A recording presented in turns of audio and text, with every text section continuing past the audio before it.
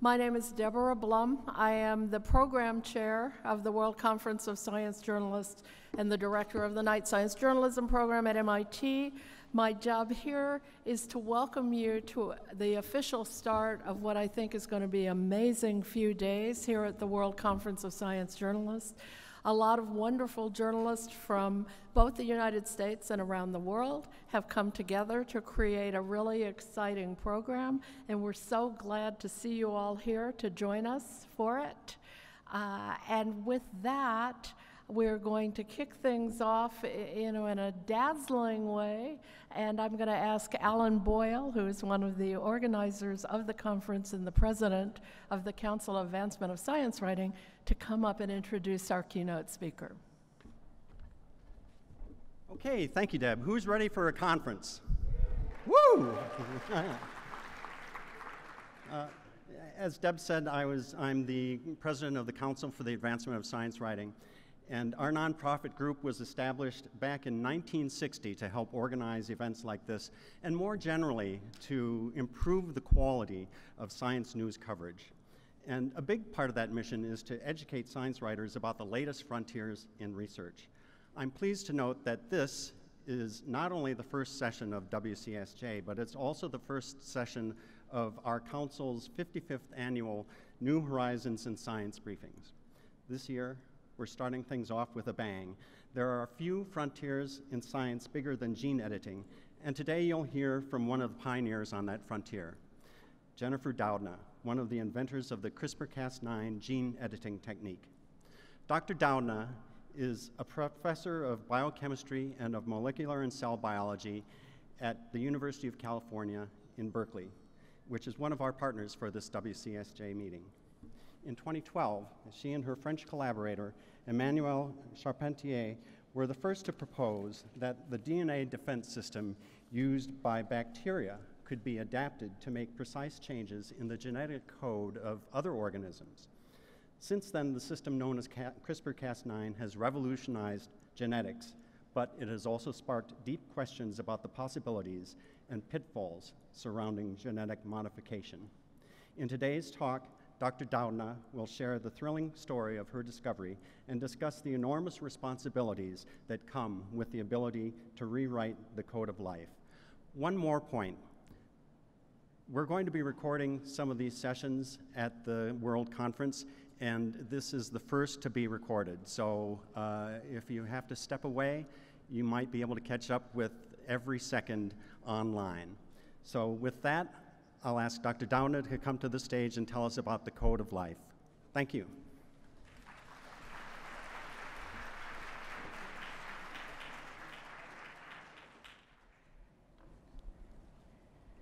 Well, good afternoon, everyone. It's a great pleasure to be here, and I haven't really done anything quite like this before, so it's an honor to have a chance to talk to you.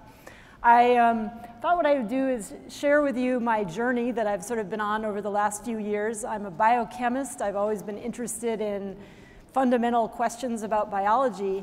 And as you'll hear today, the research that we were doing in my lab as a curiosity-driven project led in a very unexpected direction that has taken us into a whole world of technology development and sort of all of the implications of that I have found myself involved in over the last few years. It's been a really exciting ride. I'm still on that ride. And I'm really honored that all of you are here to hear a little bit about it. All of the work that you all do to write about science is incredibly important, especially now. And we really just want you to know that all of us as scientists really appreciate the work that you do. So what I thought I would just sort of start at the beginning and tell you that this is a story that really begins with thinking about the genetic code and the code of life, which, as you know, is DNA. It's the chemical that stores genetic information in cells. And for me, I think it really is kind of takes me back to when I first got interested in science. So I was growing up in a small town called Hilo, Hawaii, a rural town in Hawaii, not sort of the typical touristy place you might think of in Hawaii. And my parents, nobody in my family was a scientist, but my father loved reading, and he often would throw various used books my way. And one of them was the book by Jim Watson called The Double Helix. And when I read this book and read about the structure of DNA, it was an amazing kind of, I felt like a world was opening up to me about how scientists could wonder about something, think, you know, gee, what is the genetic material and what does it look like? And they could actually figure out how to do experiments to answer that question. And I was probably about 12 years old. And it really kind of drew me into starting to think about things like, you know, sort of chemical questions that underlie life, and eventually thinking, gee, I wonder if I could ever do that someday. And so that's really how I got started. And the other thing about thinking about the structure of DNA is I think that back in the 50s, when this work was originally published, it really set the stage for modern molecular biology. It got scientists to think about things like, you know, could we really understand all of the information encoded in DNA? Could we copy it? Could we synthesize it? Could we cut it, paste it, and eventually could we actually edit it? And initially, all of those ideas seemed like science fiction, and now, today, they're all reality, right? They've all come to pass. We have technologies to do all of those things, and as you know, we even have the ability to sequence entire genomes, human genomes, quickly, cheaply, and we're now mining that huge store of information for what it can tell us about our own futures, our health, and how to make our lives even better. So for me, you know, I think the question of gene editing is, you know, it's sort of, I have this somewhat cheesy slide here, but, you know, it's really the idea that you could think about the DNA in a cell like we think about the text of an instruction manual, let's say, that tells the cell everything that it needs to do to grow and divide or become a tissue or an organism. And what if you could actually change that text? You could change the DNA precisely. You could erase words, sentences, you could move them around, cut and paste things, or even change a single letter in the 3 billion base pairs of the human genome. What if you could do that precisely and accurately? And this is not a new idea. It's been around for decades. And I can remember in the 1980s being a graduate student at a time when chemists were thinking about how to do this. And in fact, the work of Peter Dervin at Caltech, a chemist who figured out how to cut DNA at a particular place, was in fact critical for figuring out the location of a disease-causing mutation that leads to a neurodegenerative disease called Huntington's. And that was going on in the same building where I was a graduate student. I still remember how profound that was when the Huntington's disease gene was mapped. And little did I realize that many years later, my own research would intersect with this field of gene editing. But I really got started, you know, sort of in the era when this was what all of us as biology students were taught. We were taught the central dogma of molecular biology, which is that DNA, that beautiful double helix on the left-hand side, controls the genetic information in cells, and ultimately it encodes molecules called proteins, which are on the right-hand side, and the proteins do all of the interesting things in the cell. And then in the middle is this kind of boring intermediate molecule called RNA that is kind of a transient copy of the genome. It's a little sort of a throwaway molecule that gets made, it gets utilized, it gets read, the code is read and a protein is made, and then that RNA is discarded. And so when I was first learning about biology, I thought, wow, that sounds about like the most boring molecule you could imagine.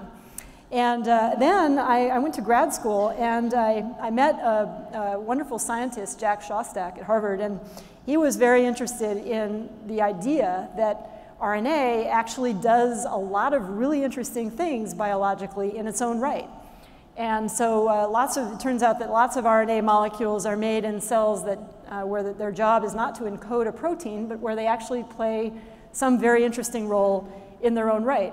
And to do that, they often fold up into interesting three-dimensional shapes. And at the time, when I was starting this work as a student in the 1980s, nobody knew what those three-dimensional structures of RNA might actually look like. And that's really what I started working on when I sort of made that transition to becoming a professional scientist, was asking that question. What do functional RNA molecules that actually do things like catalyze chemical reactions. What do they look like, and how do they do that? How do they behave kind of like proteins, even though it's a very different kind of chemical molecule?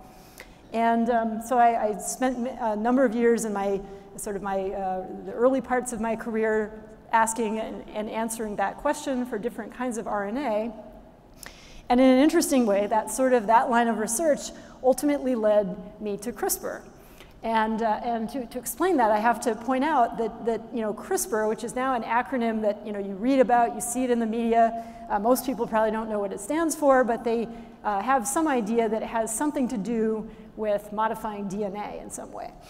But it's really a technology that came about through a curiosity-driven line of research. And from our angle, it was really about understanding how bacteria fight viral infection, which again sounds very different from looking at structures of RNA molecules, perhaps. But the connection is really that this bacterial immune system, known as CRISPR, is a system that operates very importantly through an RNA-guided mechanism. And I'll tell you a little bit shortly about how that works.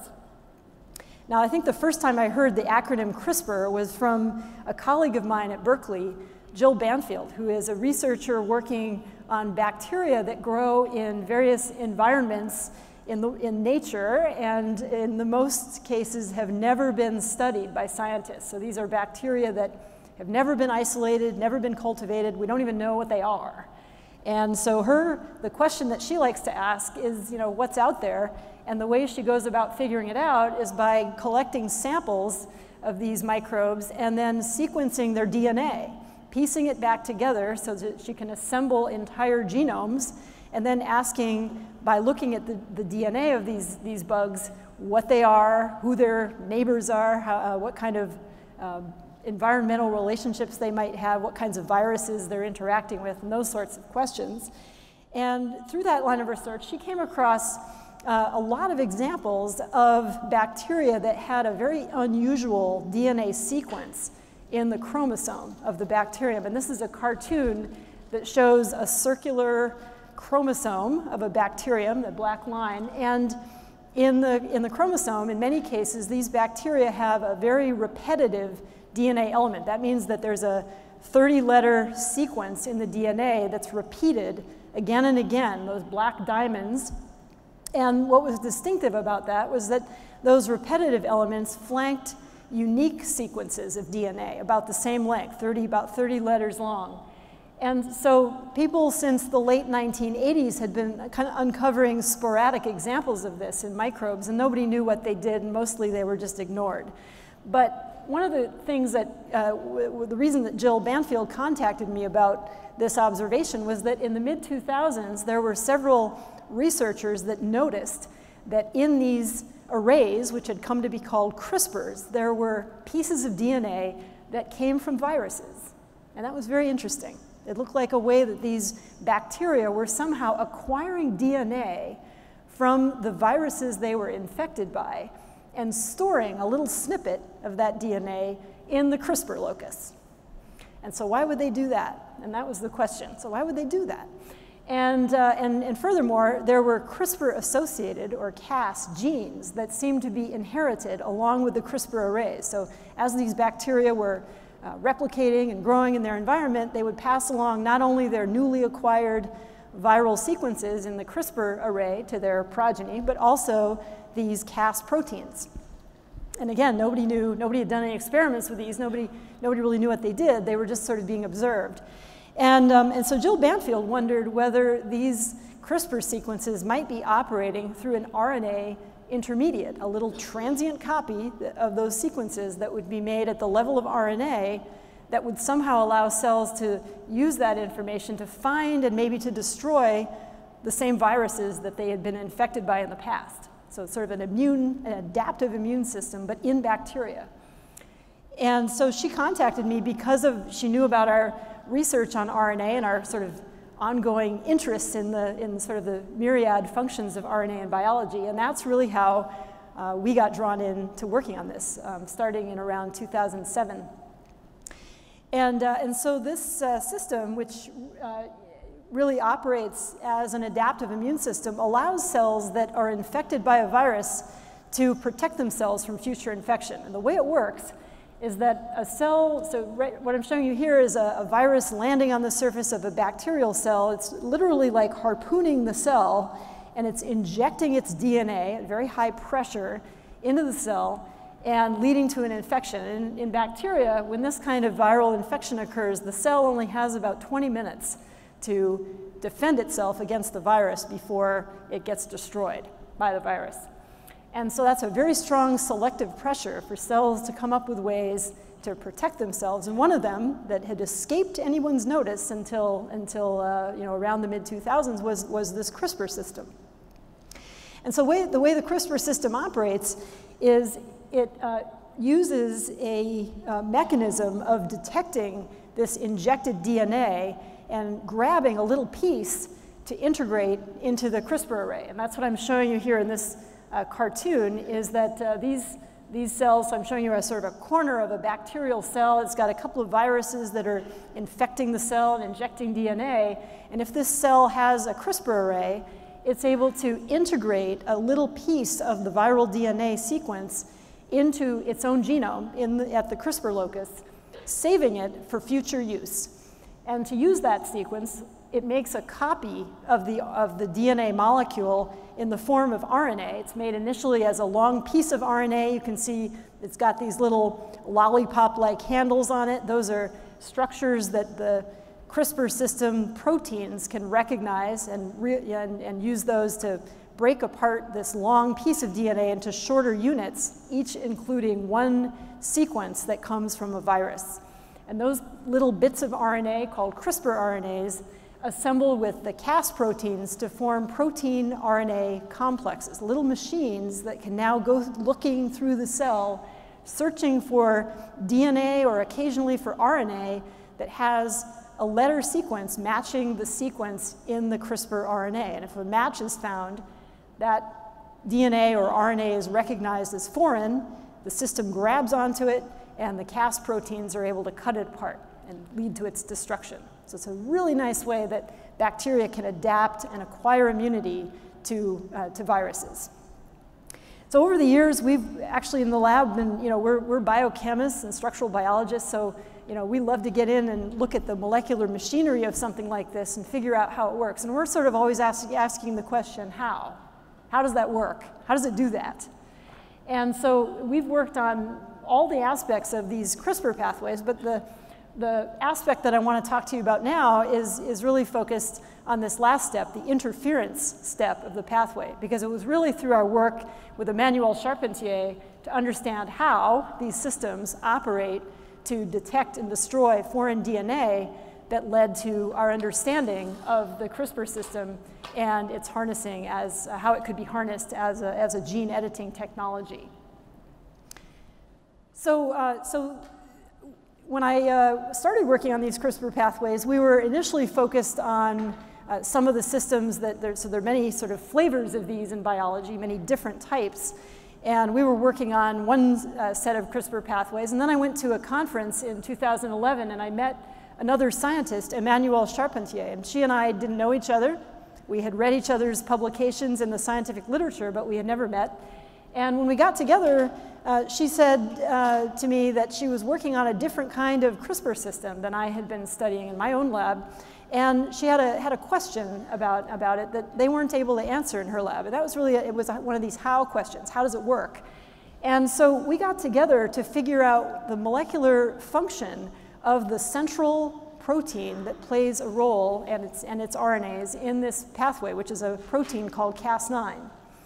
And so in the course of that collaboration, we figured out that the Cas9 protein, which is the blue sort of blobby structure in this cartoon, is a fascinating enzyme. It's a molecular scalpel. It's a little machine that can cut DNA, and it cuts it at places that are dictated by the CRISPR RNA that it's holding onto. And this protein is literally a programmable protein. Just like you might program your computer to do something, the cell can program this protein chemically using RNA to direct it to a particular sequence of DNA in the cell. And so what you see in this cartoon is the blue Cas9 protein holding on to a DNA molecule. So remember that DNA is a double helix, right? So there's two strands of DNA. And the place in the DNA that this protein grabs onto is a place that matches the letter sequence in the CRISPR RNA, an RNA that would come from a CRISPR locus in that bacterium that has stored a little piece of a virus in the CRISPR array. And so that, when a match occurs, the RNA and the DNA can base pair with each other, A's with T's and G's with C's, and the DNA opens up, and that allows the protein to cut both strands of the DNA. So it leads to a precise double-stranded break in the DNA at a place that is dictated by the CRISPR RNA that it's holding onto. Now, one of the things that was really interesting about this line of research was that, this happens in science, is that, we discovered some things that we absolutely couldn't have anticipated and predicted. And one of those things was that this protein in nature is guided not just by one RNA, but by two separate RNA molecules, the CRISPR RNA and a second RNA, which is the red one there, called tracer.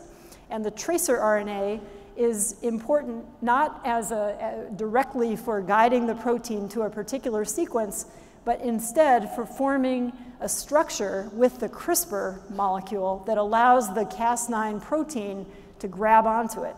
So you have to have those two RNAs and the Cas9 protein to form this kind of a complex, this little sentinel that can look through the cell to find DNA sequences that need to be cut. And so it was through doing that kind of biochemical dissection of this and figuring out how it worked and what was necessary for targeted DNA cutting that Martin Jinek, who was a postdoctoral scholar in my lab at the time working on this project, recognized that he could simplify the system compared to what nature has done. And his idea was that he could actually link together these two separate RNAs to form a single RNA molecule that would have both the targeting information and the Cas9 protein binding information in the same molecule to form a targeting complex like this. And he did, he had this idea, and we talked about it in the lab and said, oh, this would be really cool if this worked. And so he generated a bunch of guide RNAs that were designed in this fashion, but with different targeting sequences on the end, and had a sort of really one of the probably most fun experiments we've ever done in my lab, which was showing that he could actually program this protein to cut any desired DNA sequence using that kind of a strategy.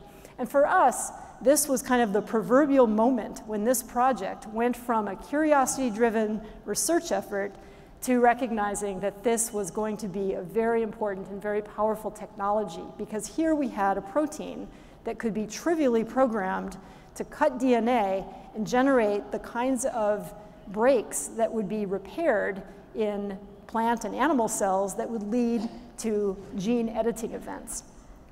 So it's sort of the classic example of doing research that's aimed at answering one type of question, and then realizing that this line of research was intersecting in a really exciting way with a whole lot of science that was going on in many other labs, but not in our own, that had come to appreciate that in plant and animal cells, if the genome, which is you're seeing a segment of DNA on the top of the slide, if a double-stranded break occurs in those kinds of cells, rather than it leading to degradation of the DNA, which would just lead to cell death, cells have a sophisticated machinery for detecting those double-stranded breaks and fixing them. And those breaks can be fixed by a couple of different processes that lead either to a small disruption in the DNA sequence during the repair process, or by integrating a new piece of DNA that actually leads to incorporating new genetic information at the site of the double-stranded break. So many labs had been studying this process, and again, over sort of a couple of decades, had come up with a series of technologies that would allow targeted breaks to be introduced into genomes. The challenge was all of those approaches to generating double-stranded breaks in cells were cumbersome to use. They were complicated. They were expensive, and you had to be an expert. And so many labs, although looking at that technology and saying, wow, I'd really like to be able to use that in my lab, they couldn't actually do it because it was just too hard, too expensive, and took too long.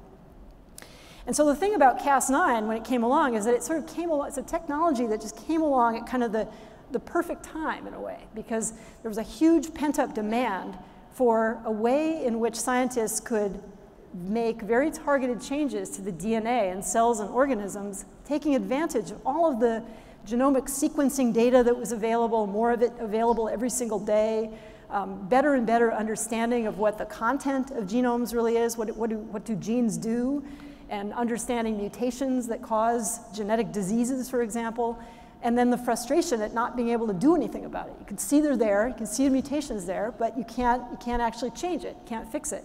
And this technology came along at a moment when there was demand for this, and also it provided a relatively simple and inexpensive way to make those kinds of targeted changes that could be widely adopted in labs across the globe with very minimal sort of input in terms of either cost or expertise. So let me show you a video that just sort of summarizes what I mentioned, what I sort of told you about the way that these bacterial immune systems work. And it might not be playing automatically. You might have to start it on the screen there, if you don't mind. So we're looking at bacteria that are growing in some environmental setting. And hopefully the video is going to play. Are you able to play it? Yay or no?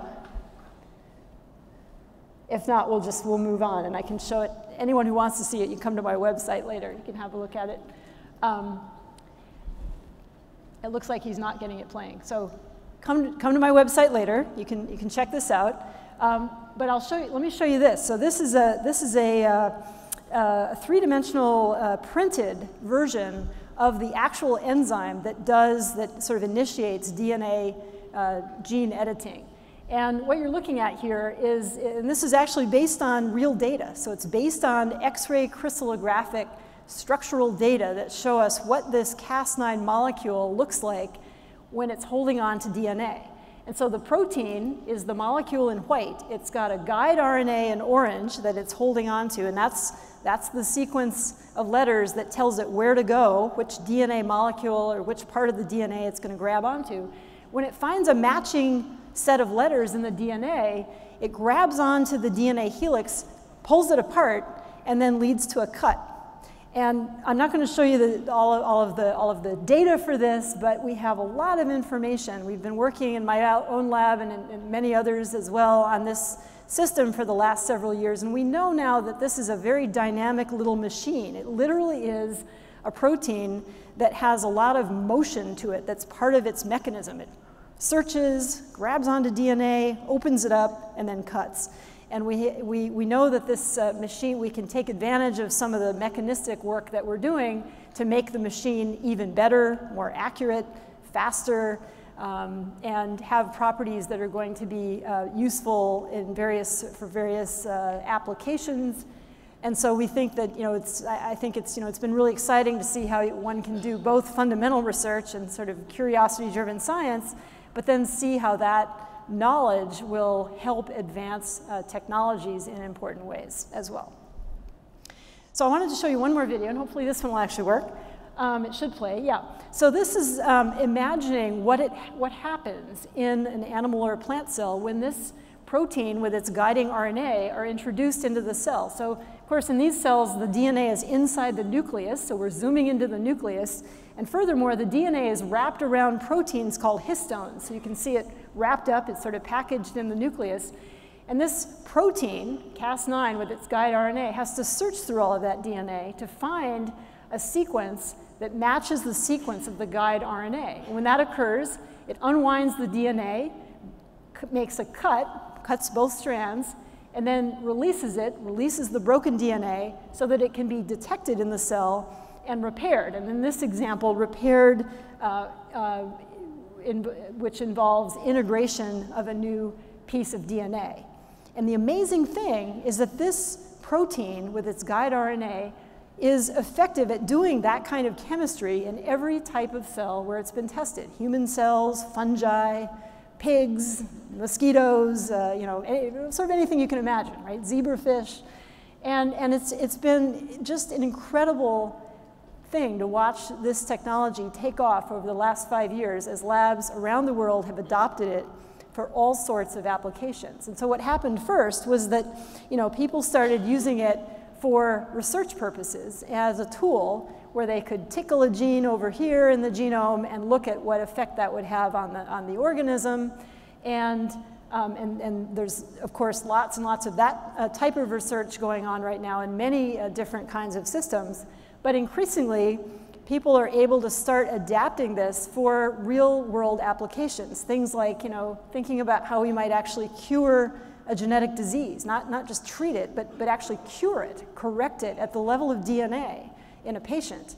How we might be able to make crops that are genetically altered in such a way that they don't have random changes in the genome the way traditional plant breeding is done, but they have a very targeted change that leads to an ability to deal with drought or fight off pests without using chemicals, things like that. A way we could use this to control the spread of mosquito-borne diseases by, again, at the genetic level, creating mosquitoes that aren't capable genetically of spreading disease.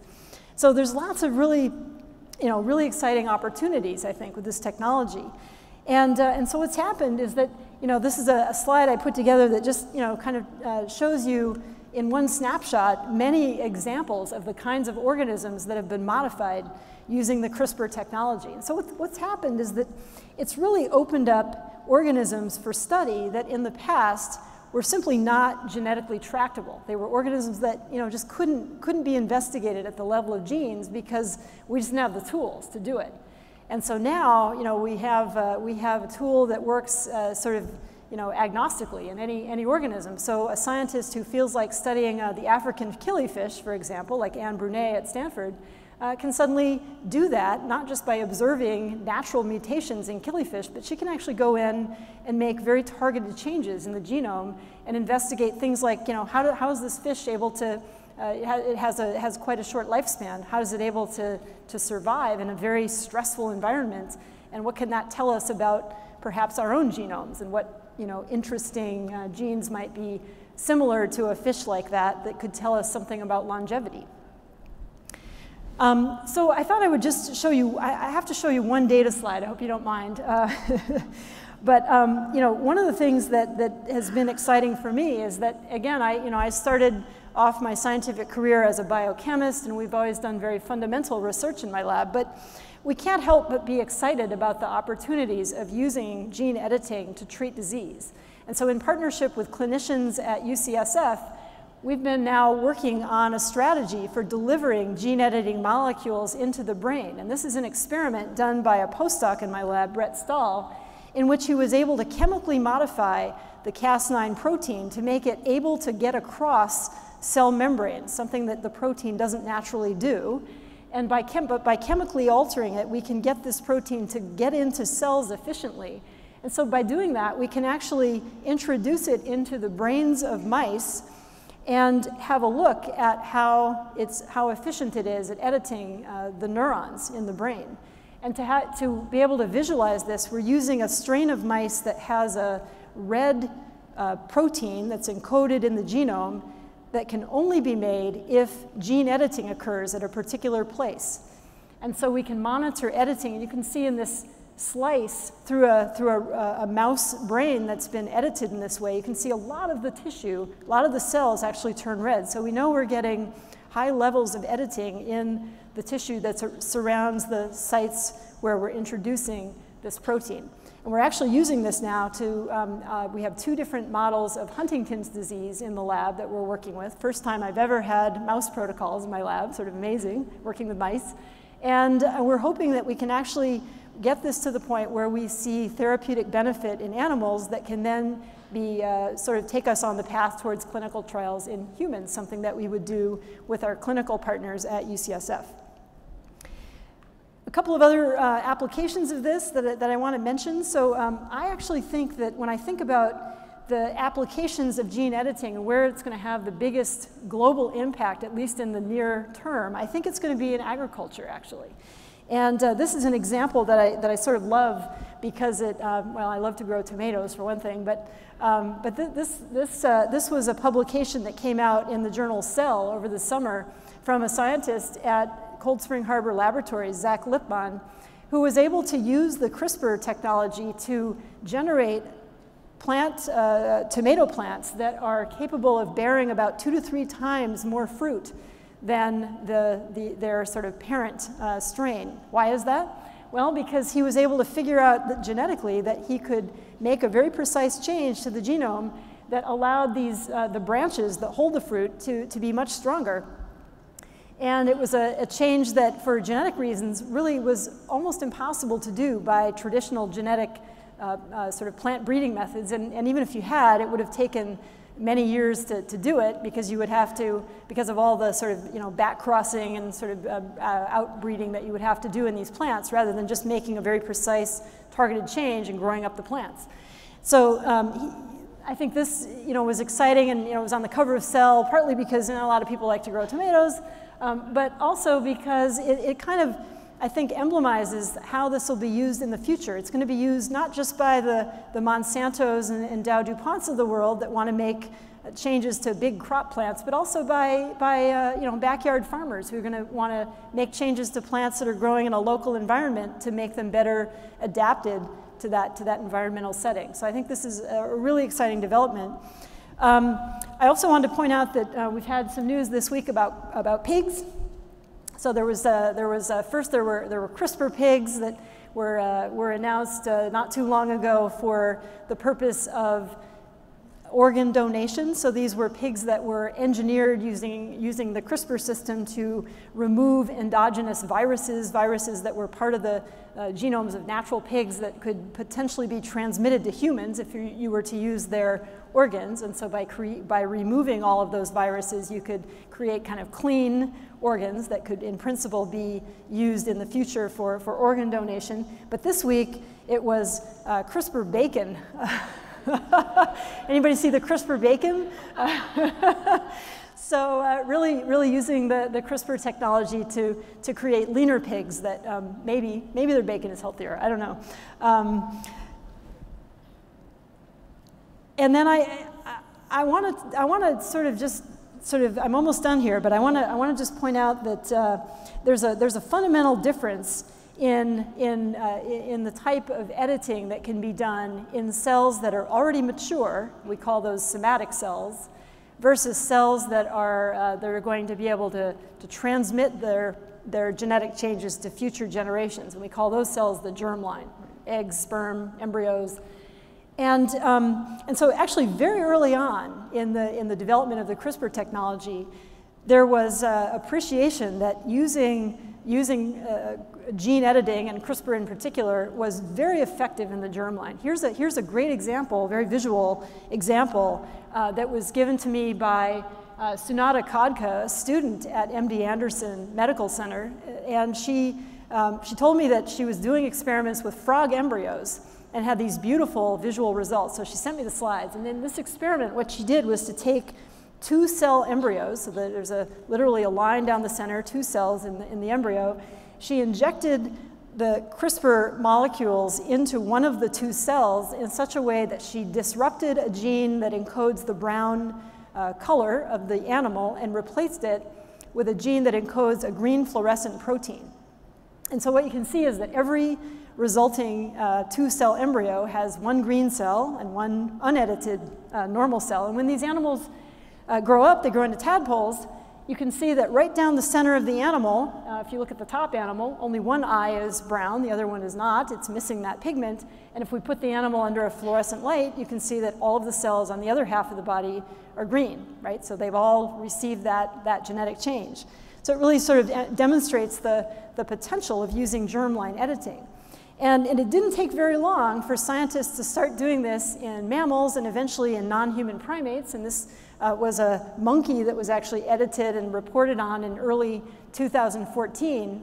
And for me, this really was kind of the moment when I realized that I needed to get out of my lab and start talking about the potential and the impact of gene editing and the CRISPR technology, what it was going to mean for the future, and to try to encourage a kind of a collective voice among scientists that would encourage responsible use of such a powerful tool.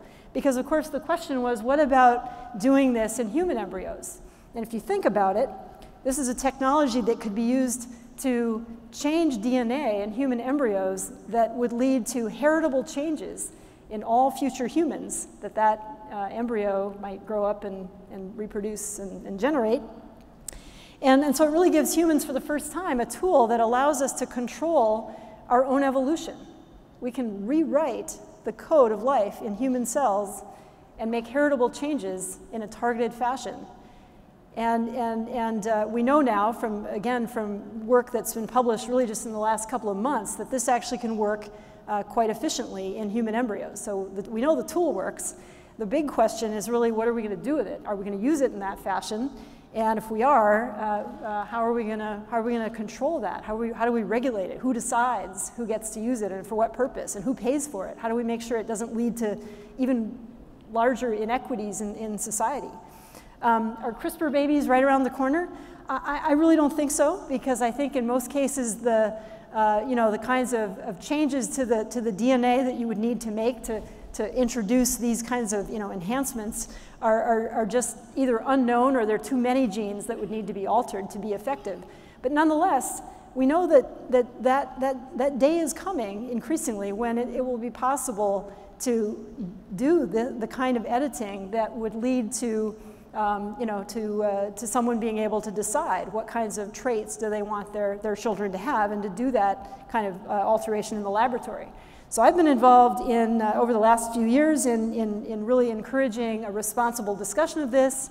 You might know that earlier this year, the National Academies of Science and Medicine here in the US, in collaboration with national academies in China and the UK, put out this publication, which is a hefty sort of 80-page read, but they have a nice executive summary.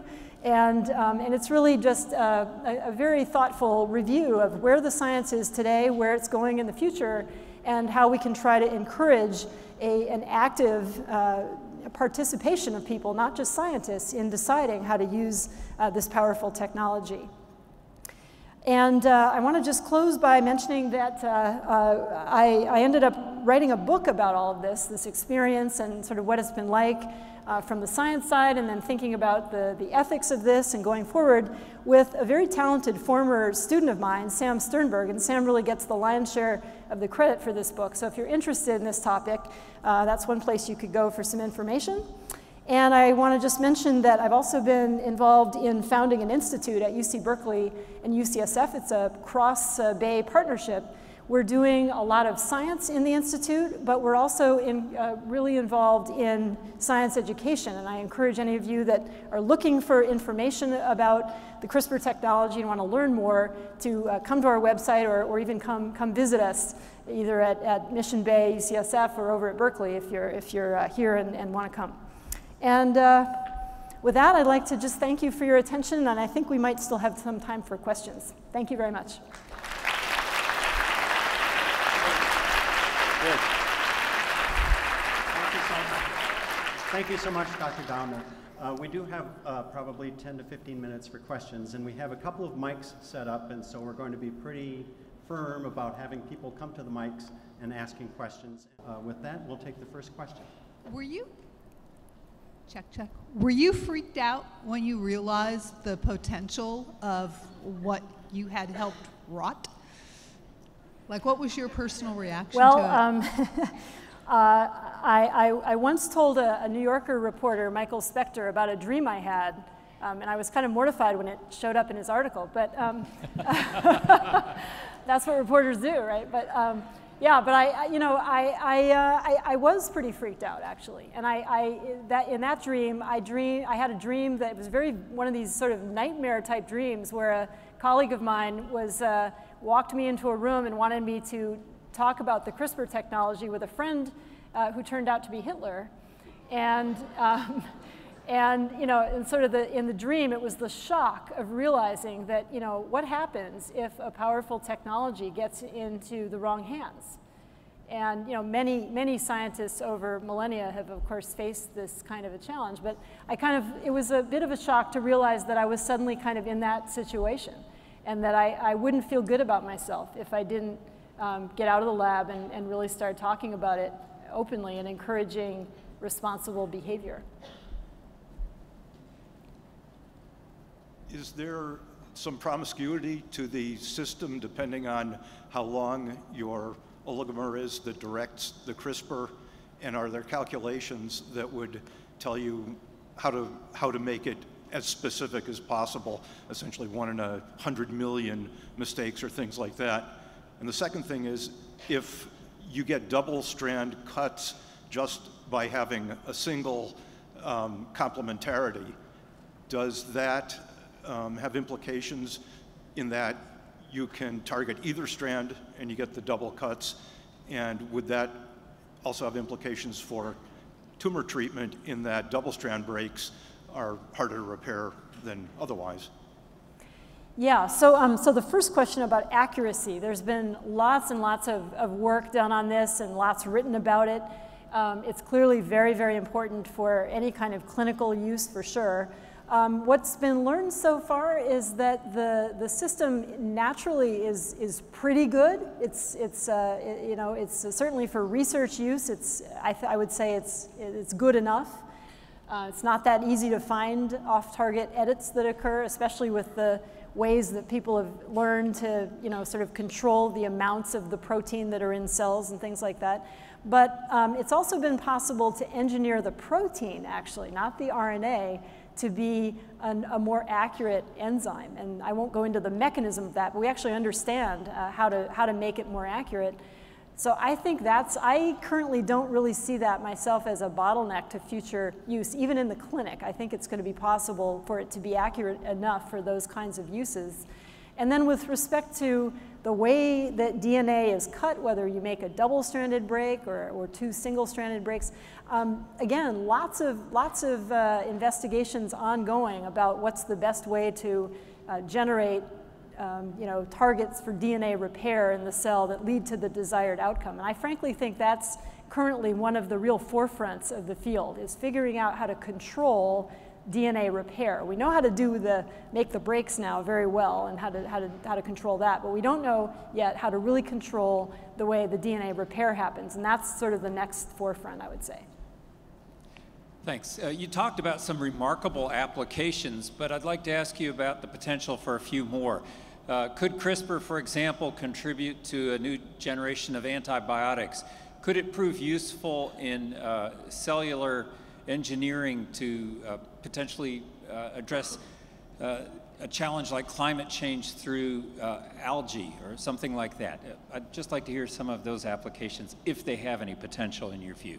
Yeah, no, I think those are both very exciting directions for sure. And interestingly, both are kind of still at the beginning stages. I think what was fascinating to me is that there was an initial jump into human systems, right? Human cells and human cell engineering, and only later people kind of realizing, hey, we could actually use this in microbes, where it came from, and we could use it to control microbes, maybe as an antibiotic, or maybe as a way just to kind of regulate what we call the microbiome in people, right? So there's now both academic and commercial groups that are working on exactly that.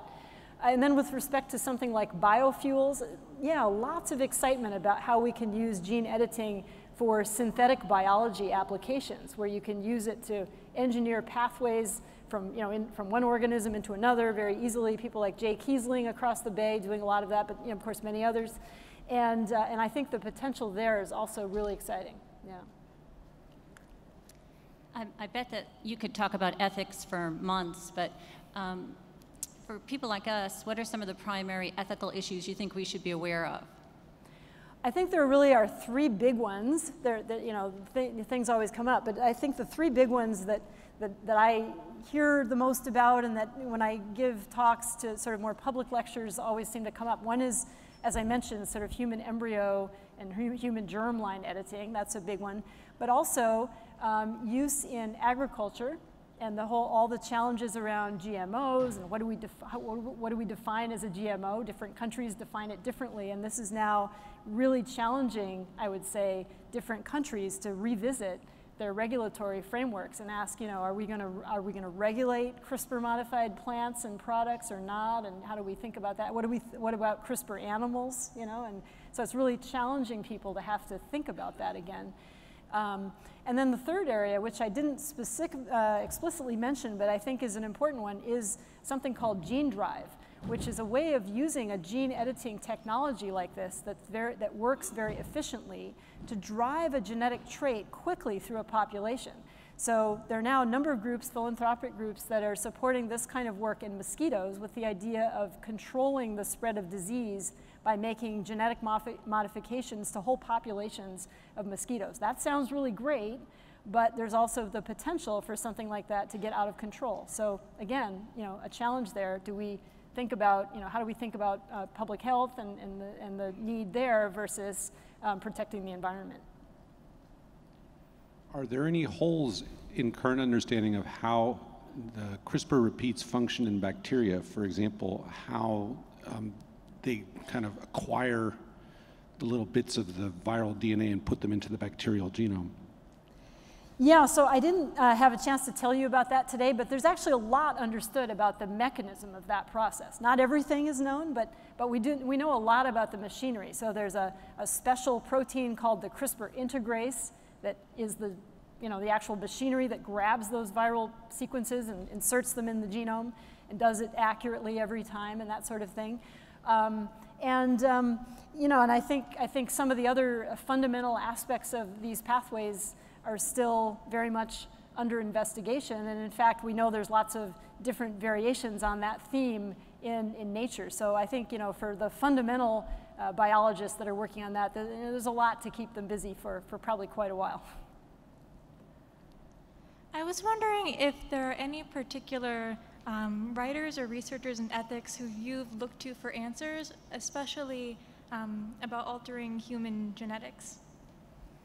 Oh, probably too many to name, actually. I mean, there's so many. I've had the good fortune to really meet a lot of very thoughtful thinkers and writers who are, have been doing this for much, much longer than me and are much more deeply knowledgeable about all the sort of the ins and outs of ethical issues around new technologies, especially thinking about how new technologies are viewed across the world, because of course in different cultures, people think about these things very differently. And I think it's absolutely fascinating. If you Google, CRISPR and ethics, you'll come up with a long laundry list of things that, would be maybe a place to start. You've mentioned, there's a lot to think about as far as ethics is concerned. You mentioned inequality, potential for gene drive getting out of control. I was just wondering if you personally have ever thought about what the kind of worst case scenario is for this kind of Pandora's box that we've unlocked now. I think at least in the short term, my worst case scenario is that somebody somewhere does something with CRISPR that is perceived, maybe really is dangerous, or at least is perceived as dangerous or irresponsible, that leads to a big public backlash. So for example, let's say that tomorrow a CRISPR baby were to be announced. How would that be received in the current climate of the United States? I can't predict, but I might worry that, that this would lead to some kind of a backlash that would cause a lot of people to call their government representatives and say, what is this CRISPR? You need to shut that down, right? And I think this could really be a big problem because, I think for those of us that are in the trenches with the science, we appreciate that this is for the most part, this is a wonderful technology, right? I mean, it's going to solve a lot of problems, and we want to be able to move as quickly as we can towards applying it in those ways. And so I would just hate to see something happen that would cause that kind of disruption. And this happens, right? I mean, for example, there's lots of examples, but one is in the whole field of gene therapy, right? And so you may know that in the early days of gene therapy, where viruses were being used to modify human genomes and human patients, that a patient, Jesse Gelsinger, actually died, right? He had, it induced a cancer in him. And because of that death, it really, shut down the whole field of gene therapy for at least a decade. Nobody even worked on it. It was kind of a bad word. If you mentioned it at a scientific meeting, people just wanted to run the other way. So I think that's, in the short term at least, that's what I worry about the most. I've been told that the room, Sierra G for gene, is not that big. And so with your permission, we'll just continue the questioning here and pretend that this is a press briefing, and when you have to go, you have to go. Okay, so sure. Let's just keep it going here. Okay, thanks, Jennifer. Interested to drill a little bit further into the question around regulation and whether we define the organisms that have been shaped using CRISPR-Cas9 as GMOs. As you know, it's a very lively conversation, and in fact today in Australia, our gene technology regulator has issued some draft conclusions from a technical review of our current act. And scientists have been, it's a very kind of anxious conversation behind the scenes, and what they're wanting to do is to have organisms that have had CRISPR applied to them, if a gene has been inserted from an equivalent species, don't regulate it as a GMO, don't call it a GMO. It looks like the regulator is going to call that a GMO, and the only thing they won't call a GMO is those that haven't had a gene inserted. So I'm just interested in how you see those distinctions in a regulatory way, because that's happening all around the world right now, that very conversation. Yeah, well, that's very interesting. I didn't know about this latest work in Australia. So you may know that in the United States that it's very similar, sort of the way that GMOs are defined in the US. So if a plant product has been modified with a gene editing tool, or any kind of tool, that makes a change to the DNA that doesn't result in putting in any foreign DNA, right? Just makes a little disruption to the DNA, but doesn't put foreign DNA in, it's not considered a GMO in the US. But if I take that same plant product and I go over to Europe, suddenly it's a GMO. Why? Because in Europe, they define the plant product according to how it was produced. So if it was produced using a gene editing technology, it doesn't matter what the change was, that resulting product is considered GMO, right? So my own opinion about this is that I guess I largely agree with the U.S. Regulations right now. I think that it's hard to argue that if something has a genetic disruption that doesn't introduce any foreign DNA. To me, it's sort of hard to argue that that's really been, I guess you could say, yeah, it's genetically modified, but it certainly doesn't have anything that's sort of unnatural in the genome that's come from outside, right? And whereas if a new gene is inserted in some way, then that's a much bigger kind of change. I think that over time it's going to be necessary to really grapple with some of the scientific details of this, right? And figure out, when you have I think for lots of things where you have a foreign gene inserted, I think they're perfectly safe, frankly. But for many people, it's kind of getting down in the weeds of, trying to understand the science and then figure out, what do I consider to be safe or not? And oddly enough, people are in much more, at least in my experience, much more receptive to making changes like that, even to the human germline, than they would be to making changes to their food. Before we take the next question, you've been standing for an hour. Do you want me to get you a chair? No, I'm okay. Okay. Yeah, I'm okay. Or a bottle of water? No, I'm okay. Thanks. All right, so on we go. CRISPR is obviously very exciting and has been getting a lot of attention. And I wonder if there's any aspect that in all of that attention, you found people report consistently incorrectly or overhype. So I guess, is there any aspect of the reporting that gets on your nerves? Tell it. We can take it. Actually, I feel like, honestly, and I'm not just saying this because you're all reporters, but I think the reporting has largely been quite good. And I think it's partly because a lot of the reporters writing about it, they do their homework, right? They take their time to try to learn about the science and understand what's going on.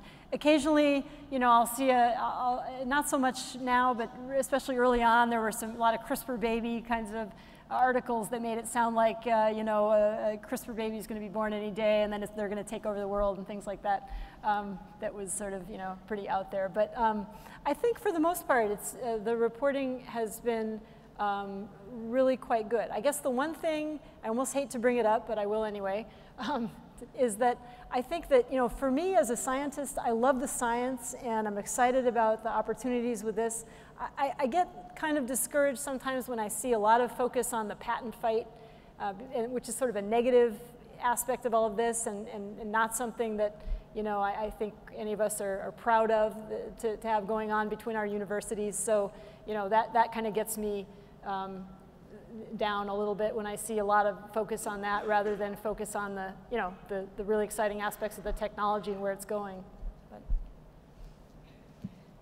Can you comment a little bit on your experience as a woman in science, and also were there any daily habits or activities that sort of set you on the path to success just in your personal life? Well, very generally, I would say that, you know, I feel very fortunate and very grateful that I've had a lot of great mentors along the way, men and women, who have encouraged me at various times in my career.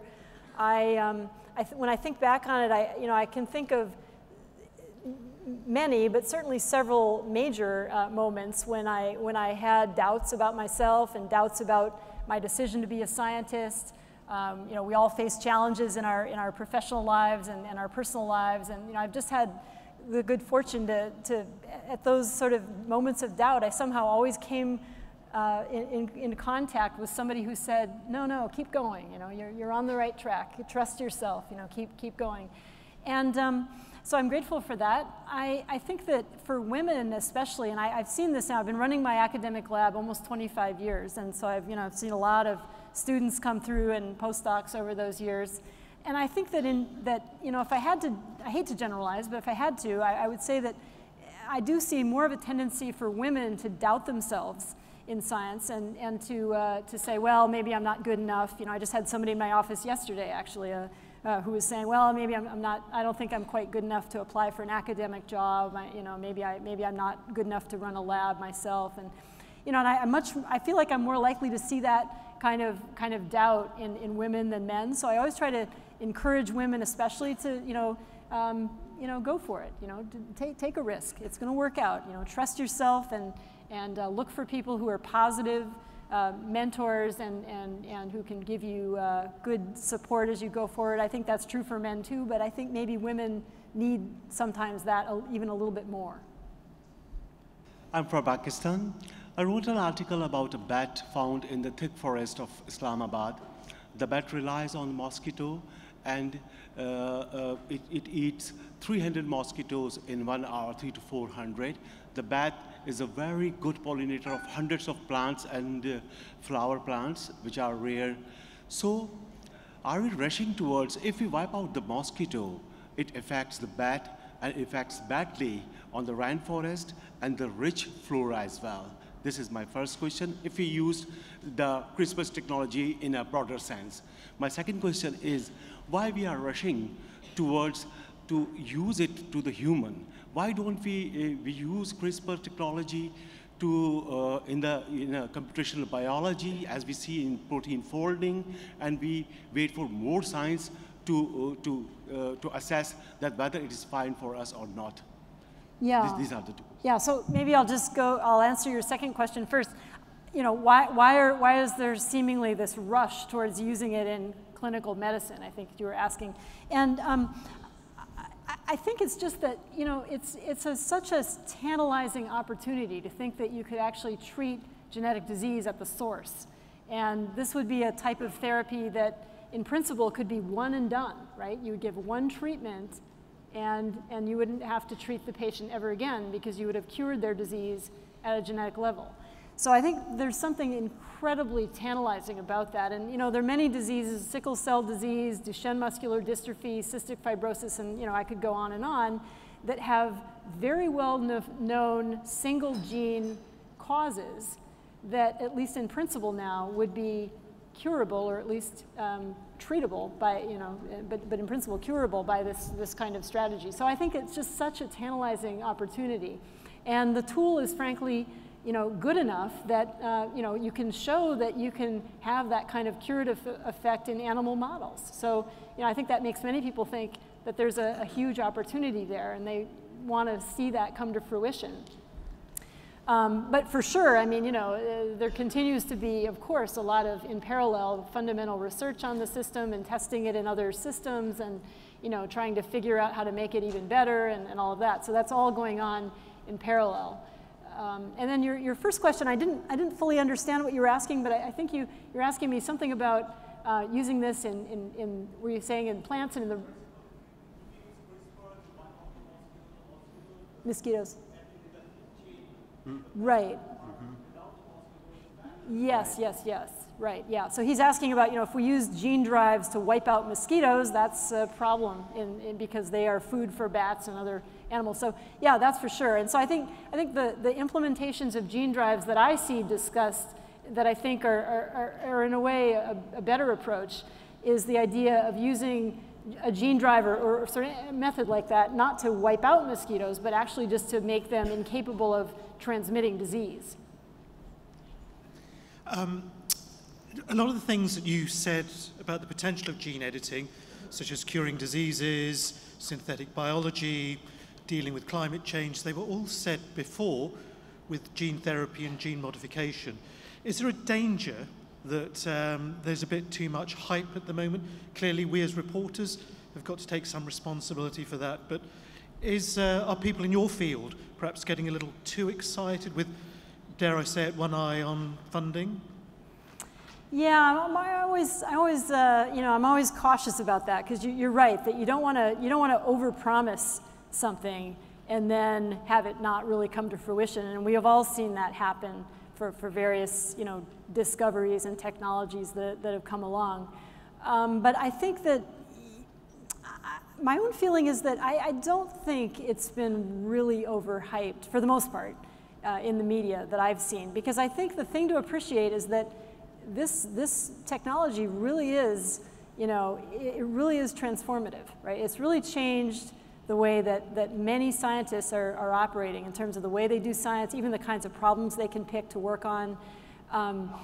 None of us know right now, I would say, how soon, will this actually be effective as a therapy, right? I mean, we just can't predict. We don't know, because clinical trials haven't started for any genetic diseases yet, and you just never know if, something is going to come up that turns out to be a showstopper, toxicity, or, who knows, right? Something could happen. But I think right now, at least, the technology itself is clearly at a level where it could be deployed in that fashion if some of the downstream kinds of things can be dealt with, like delivery and specificity, all those sorts of things. And those are all aspects of the technology that are very actively being studied. So I think for now, I think the level of discussion about CRISPR is about right. And just to follow up, if I may, did your colleagues working in gene therapy and stem cell research say similar kind of things about those being transformative technologies?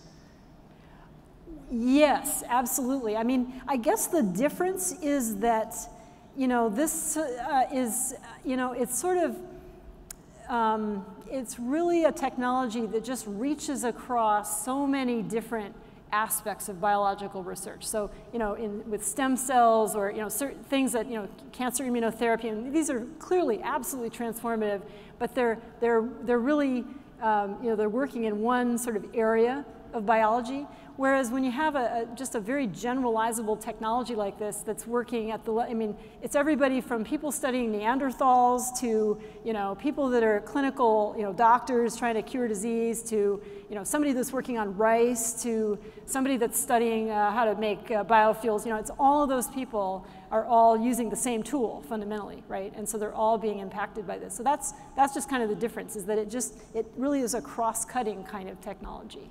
Thank you. A double question about ethics, maybe a tricky one.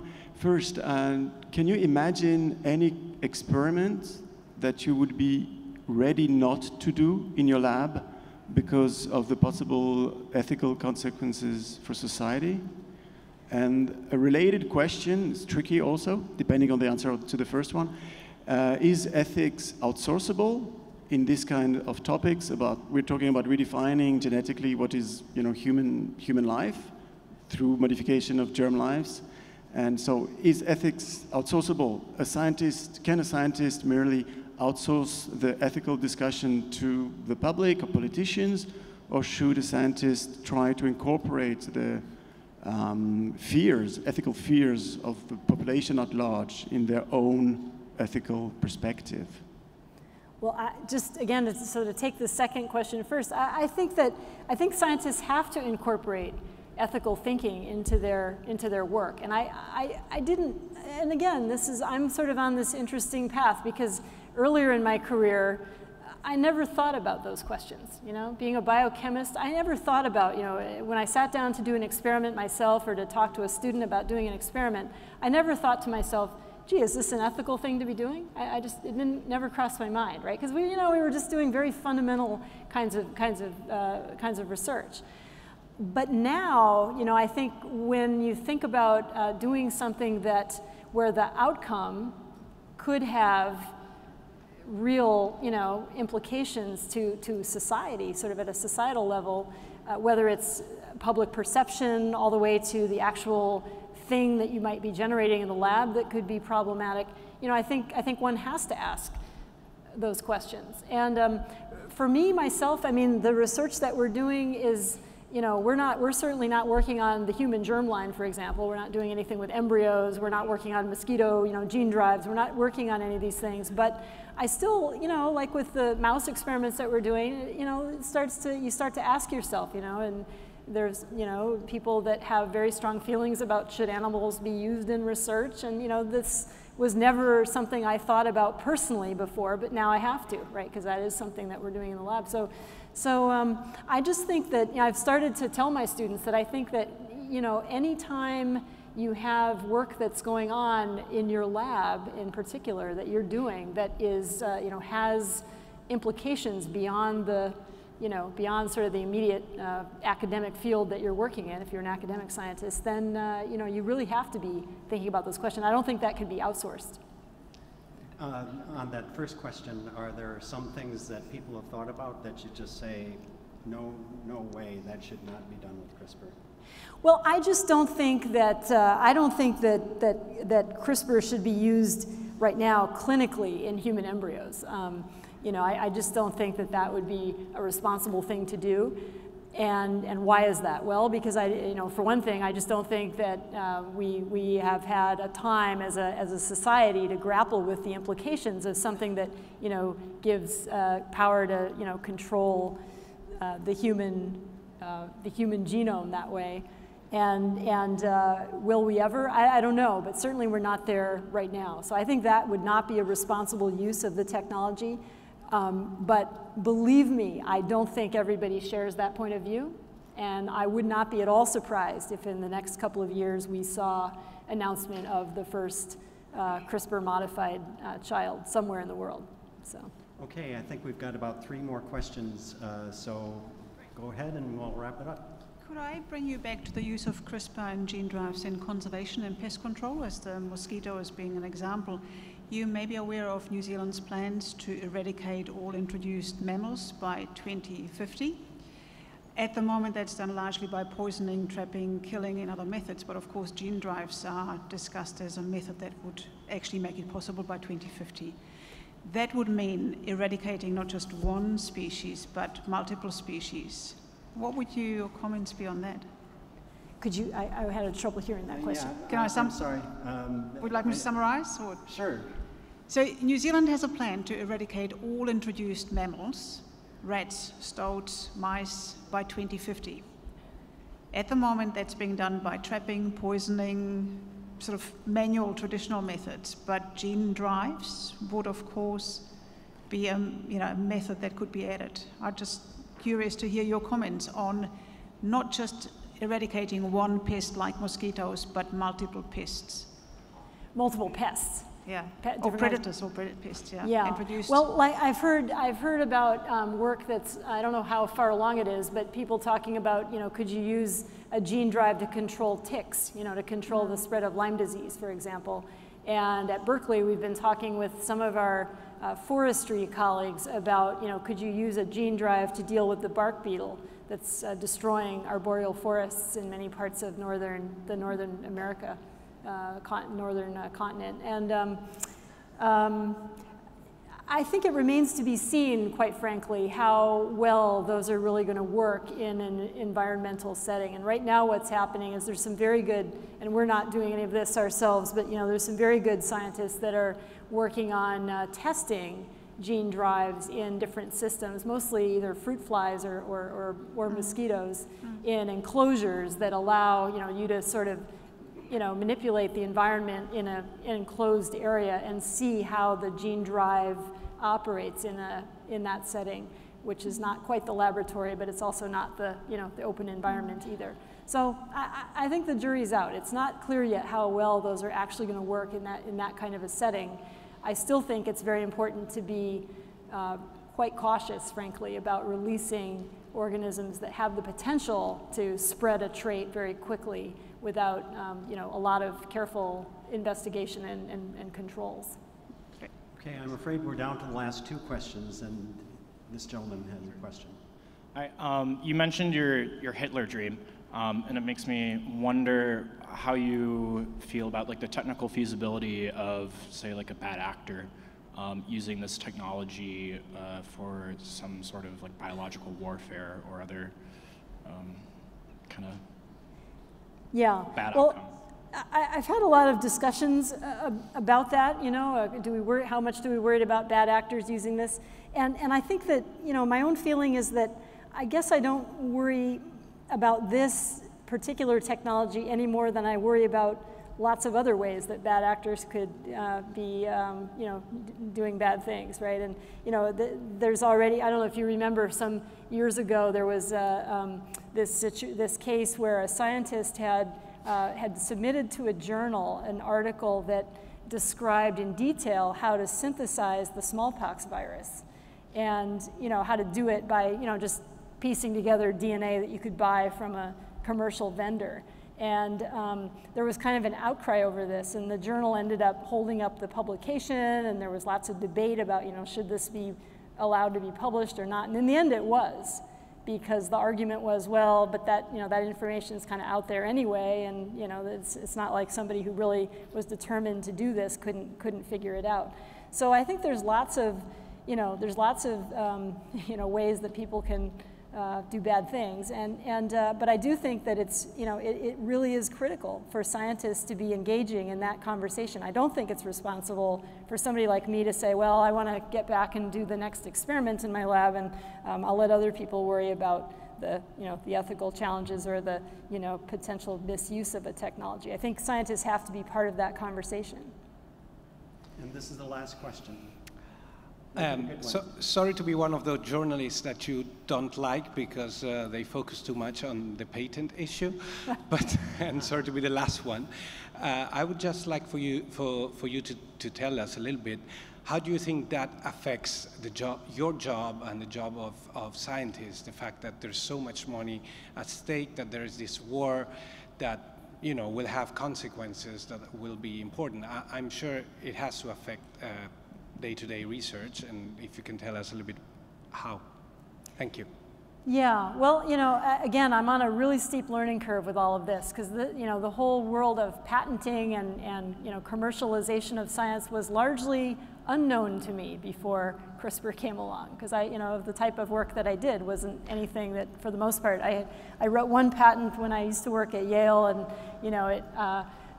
it got licensed to a company, and every year I got a check for $1,000 of royalties, and it's like, oh, that's nice. I can, use it for my Christmas vacation or something like that.